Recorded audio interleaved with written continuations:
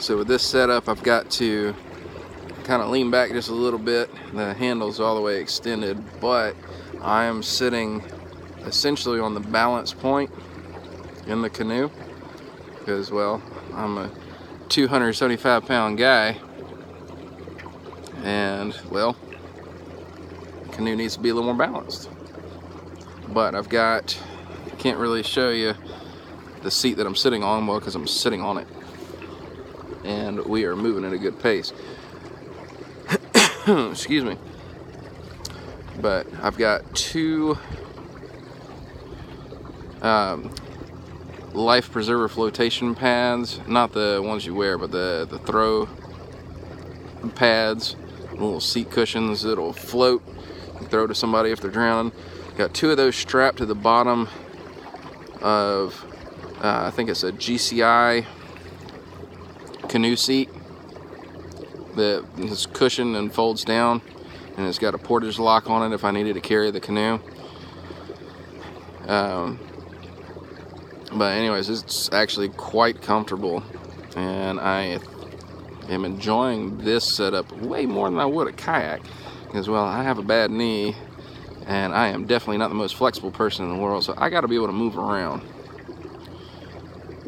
So anyways, we're just moving along. I've only been on the water for 5 or 6 minutes, and we have made considerable progress. I mean, I came from way back there. Oh yeah, this PVC that you're seeing right here, that is the frame to my duck blind. You can see I got some netting back there. When I get where I'm going, that camo netting is going to go over top of that, and it's going to go behind me over the seat to cover the boat. Now, also, I've got, see if you can see that, I'm flipping the camera around so it might not be that good of quality. I've got a second net that'll cover the entire front end of the boat. So this thing will be completely camouflaged up. I don't have to drill into the boat. All that stuff is, you know, it just clips on.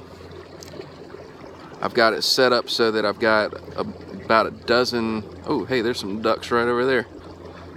Looks like I'm going in the right direction.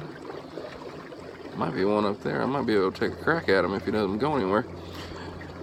So anyways, got about a dozen spring clips to anchor the netting down, and that way, you know, I've also got my kayak paddle here with me, so if I need to go retrieve a duck real quick, and I still have the netting out, that way it won't get tangled up in my motor.